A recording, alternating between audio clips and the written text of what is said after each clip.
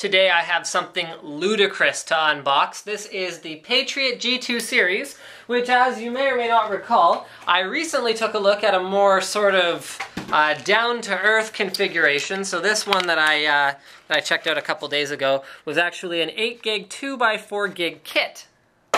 Yep, we're done with that. Here we are. This is the 8GB single module, which is available in single module, dual channel, and triple channel kits, but I have 6 total single modules. Yes, Patriot, in an exclusive, industry-first, groundbreaking manner, has released a gaming spec, a gaming-oriented G2 series designed for Intel 6 series platform SKU with 8GB single DIMMs. So that means that in my hand right now is 8 gigs on a single module just like this. These are not like double stacked memory chips or anything special like that. These are just very, very high density modules. So here you can see these are 1333, 999, 24 timings, 8GB modules. These run at 1.5 volts. Yes, these are relatively low voltage modules too. Very cool. So in my hand right now,